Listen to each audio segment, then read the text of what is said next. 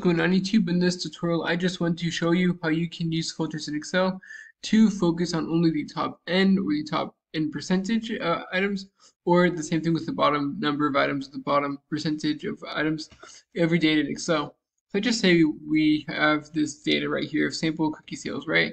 And you wanted to look at the profit column and say, okay, what are the top 10 deals that had the most profit? So we can do filters for just these deals. We can go to the filter, go to number filters, and then we can do top 10. And then here you can arbitrarily show top, we're going to show the top items, not the bottoms, but the top items, top 10. Note you can filter this whatever your liking is, so 15 or 5 or whatever you want, top 10 items.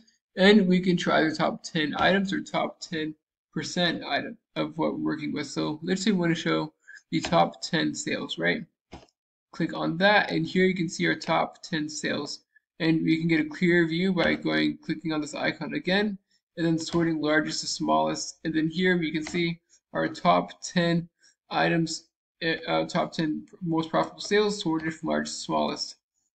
Now what if you wanted to show the 10 smallest then least profitable sales, right? So to do this we can click on number filters, and then instead of click on top 10 again, but instead of top, we want to show the bottom 10 items.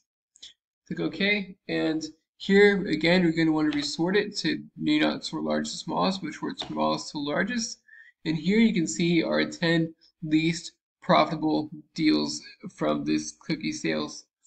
We're going to those $160. Now, what if we wanted to do the same thing, but percentage-wise, right? So what are the the worst of the worst deals, the bottom 5%, call it, right? We can click on the top 10. We instead of bottom not 10 items, but 2%, and we're going to show the 10 5% worst deals, 5%. And you can see here's the 5%, the bottom 5% of the deals. But what if we want to show the top 5%? Click on that filter icon, go to number filters, top 10, and drop top 10%, right? Show top 5%. And here you can see the top 5% of all deals. So I said, I hope you found this will be helpful in helping you filter your data. Like, subscribe, comment. Thank you for watching. You have a great day.